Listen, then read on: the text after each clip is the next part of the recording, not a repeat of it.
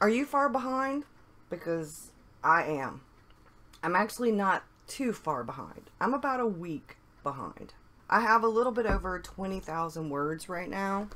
A little bit over. And I've only written part of my words for today, but I have to leave in just a little while to go to my mom's out of town. I'm going to be gone for a little bit this afternoon, so I'm not going to be able to get some of the things done that I want to get done today, but it's really important that I do this stuff with my mom. And if you look, oh yeah, there were 3 days when I didn't write at all.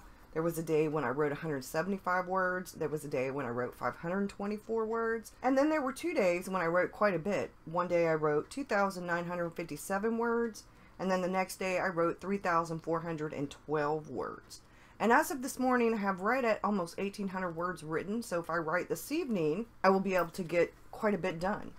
Right now, if I don't write any more words today, it's looking like I won't finish the 50,000 words until December the 8th.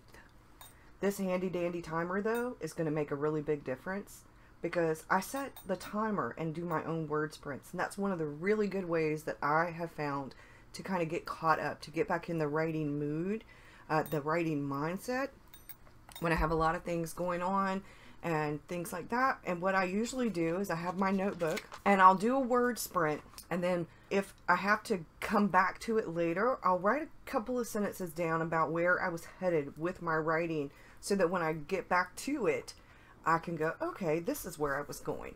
You know, I've got a basic outline, but I don't outline by scene. I outline by chapter. So when I'm in a scene, I kind of have an idea in my head of where I want to go with that scene, and it really helps if I know when I stop writing where I'm going to go next if I write it down.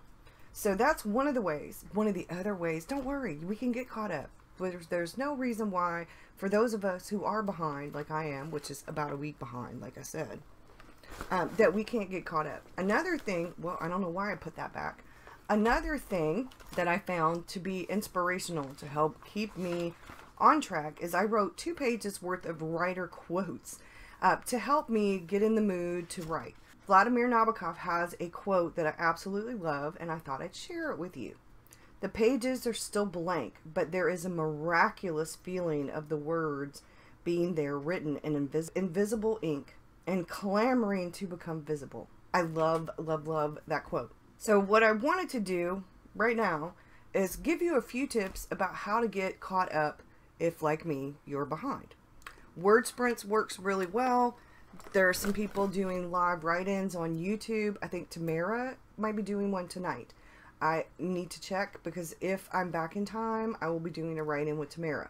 I have thought about doing a write-in on my own YouTube channel, but until recently my internet was too wonky to do it. We have since increased the speed of our internet, and hopefully, even with the rain, I might be able to do that sometime soon. But what I also have found helpful, other than doing write-ins, whether they're on YouTube or in person, some of you have the municipal liaisons, and you have can go to write-in meetups. That was a tongue twister. You can go to meetups and write with other people. Sometimes it's helpful to go to the library or a coffee shop or Panera or somewhere like that and have a writing day. For me, usually my writing day consists of a timer, quite a bit of coffee, in between some glasses of water or a smoothie. I have fallen in love with lately the green smoothies. I think it's Boathouse or someone makes them. It's green apple and I want to say spinach and all kinds of delicious goodness. But I have fallen in love with those lately. So I've been having one of those for breakfast and then sometimes in the evening for dessert. They also have a berry one that I really like. I can make them myself, but I haven't really had the time lately. And my husband broke the little small bullet that he got me that I could make my smoothies in. So now if I make them, I have to make them in the blender. And it doesn't work as well. So I've been buying the ones by Boathouse. I think that's the name of the brand. But anyway, to make a long story short, because I'll get rambly, because I'm excited. I've got a lot of things to do, but I've also got a lot of writing to do. And I'm getting things done. Yesterday was an awful day for me. We've had so much rain lately. I was in a really bad pain. So I did get some things done, and then I lounged on the couch. I got some writing done. and then I took a really long nap. And then I woke up and I got some more things done, and then I went back to bed and went to sleep and got up early this morning. I'm getting things done in spurts, even when I have bad days. Like I said, there were 3 days when I didn't write. Most of that was family stuff. And one day when I didn't write quite 200 words, that was a disappointing day. But I did get words written. And I find that if I don't beat myself up over my word count and I just move forward, that helps. Not editing helps. You want all the words. You know, you want all the words. I do use parentheses, and I will write down things that I know I want to go back to and edit if I have an idea about something I want to edit. If I don't know the name of something, I'll put he or she or him or her, and I'll put a bracket, parentheses or bracket, and I'll put need name of character, blah, blah, blah. So that when I go back in and I am editing, it will make the process a lot easier. If I'm not sure about a scene, then when I'm writing it, when I'm done with that scene, I'll do the same thing. Parentheses, brackets. I'll write down, hey, I don't know if I like this scene. I'm thinking maybe I need to change it to something else, blah, blah, blah, blah, blah. And I keep going. That's one of the other helpful things I've found. Because my notes to myself inside of the pages helps. And one of the things I try really hard to remember, like Hemingway said, the first draft of anything is shit. And I'm not going to beat myself up over the first draft. I need to get to a point where I've finished it and I've written the end, and then I have something to actually edit so that I can make it better. And maybe I'll need to edit it 2 or 3 times. All I know is that I've got to get to the end before I can even send it to beta readers. It's never going to get published if I don't finish writing it. And NaNoWriMo is a really great way to stay motivated and to get back into the habit of writing on a regular basis. I would love to be able to say that I've written words every single day this month, but I've not. Although there's a part of me that, like I said, does kind of want to beat myself up over that. I'm not doing that because I am back in the habit of writing on a regular basis.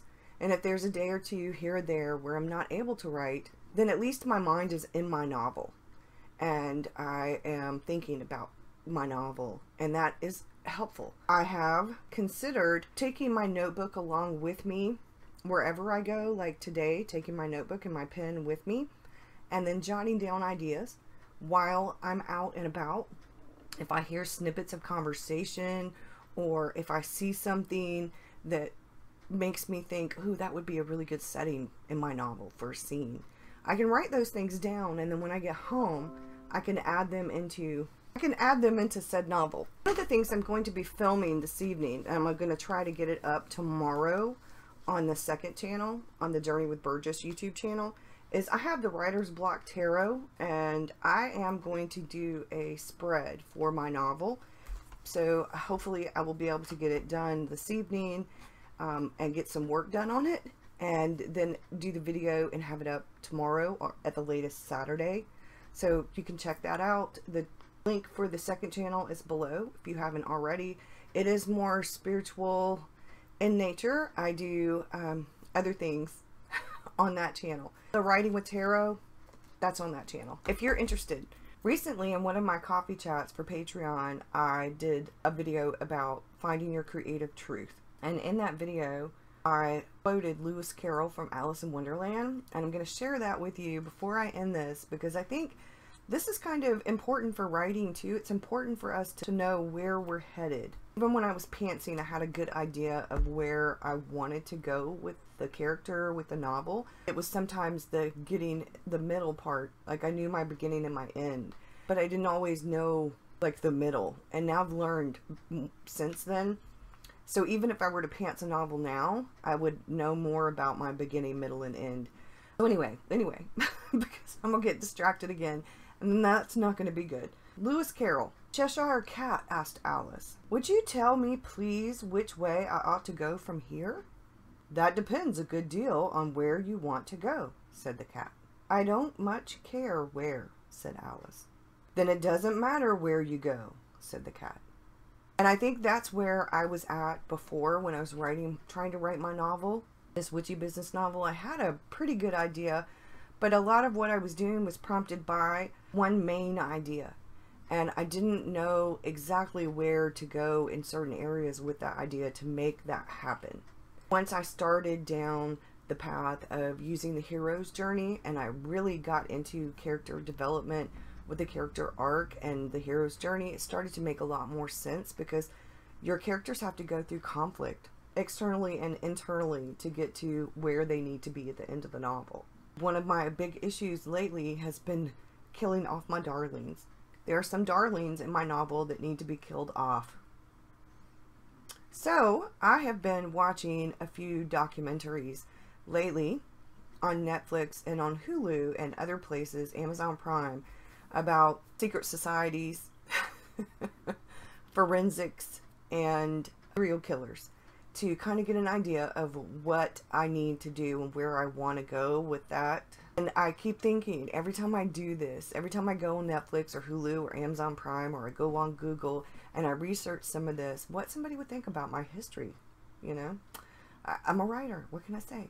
So that's one of the other things I suggest. Sometimes if you're feeling like a little bit blocked and you don't know where to go next, get some inspiration from somewhere else, something that has to do with your novel or one of the characters or one of the settings.